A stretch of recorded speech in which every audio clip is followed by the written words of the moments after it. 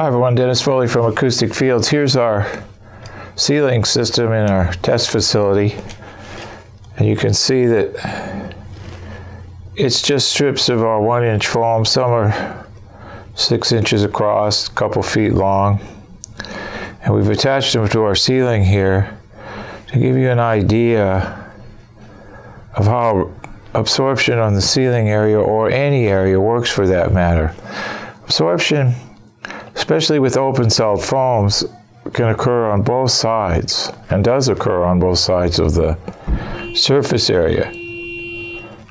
So you want to make sure that you have your absorption utilized in that way. And one of the things you can do about the ceiling, I know this is not an ideal situation, but you notice that a lot of people, when they put sound absorption on the ceiling, they attach it to the ceiling. Well, that's a good idea if that's what your objective is, but sometimes in a more open room, in a more open atmosphere, we're not after 100% absorption on any surface area, but we don't want to go so far as to, do diffusion, because it's awful expensive. So the next best solution is to alternate your absorption in a way that adds reflections into the equation. So the goal is to try to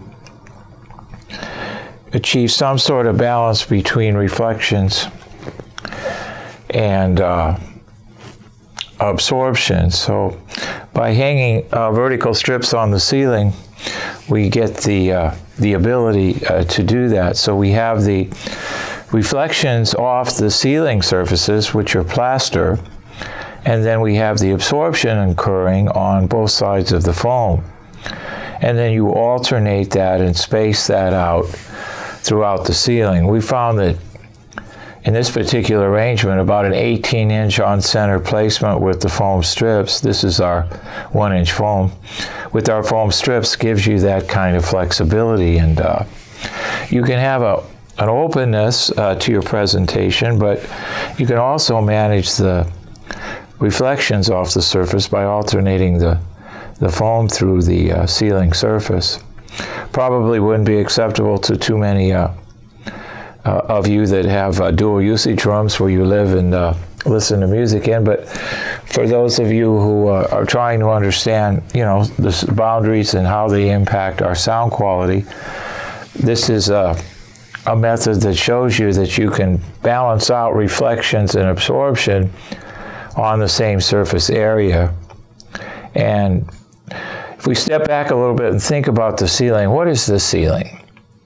Well, it can't contribute anything to our sound stage, to our presentation, but it can hurt us in terms of our overall room sound quality. So we're all forced to, especially here in North America, to operate within 8-foot ceilings. So you want to do something to the ceiling to minimize that reflection off the ceiling, because obviously the ceiling and the floor are the first reflections that reach our ears in our listening position, monitoring position, or wherever we're at within the room. So the goal is to get the ceiling to acoustically disappear. That's what we're trying to do. So our goal is to get the ceiling to disappear. If we get the ceiling to disappear acoustically, then we can focus our energies on the sidewalls, and that's really that lateral domain that has all the benefits that we're really seeking when we're doing 2-channel playback or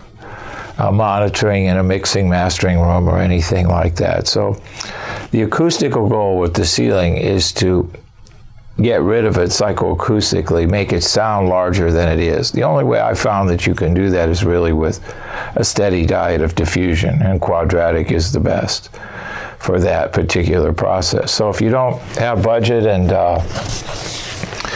the ability to build a dedicated room and have this kind of situation occur, then this is one method that you can use. If you do decide to install flat panels on the ceiling of sound absorption technology, you always want to leave an airspace on both sides, because most of our middle and high frequency absorption technology is limp mass or open celled foam, and both of those technologies allow for sound absorption to occur on both sides. So there you go. There's our test facility ceiling. This is a home theater room, and we didn't want to take the ceiling out of the sonic equation, but we did want to minimize the reflections from it, and this is one way that we came up with to do that. Thank you. I hope you enjoyed our videos today, and if you did, we really would appreciate a thumbs up from you. If you have any questions or comments, you can go to the comment section, or you can go to our website, acousticfields.com, and fill out the contact form. Subscribe to our channel, our YouTube channel. We're now doing 2 videos a week. If you have some ideas for topics, you can submit those to us also. If you're having room issues, we have that free room analysis. You can click on the button below, and we'll compare your room to our database of 120 built rooms that we built and actually measured, and I guarantee you your room is in that database. So just click on the button below for the free room analysis. Thank you.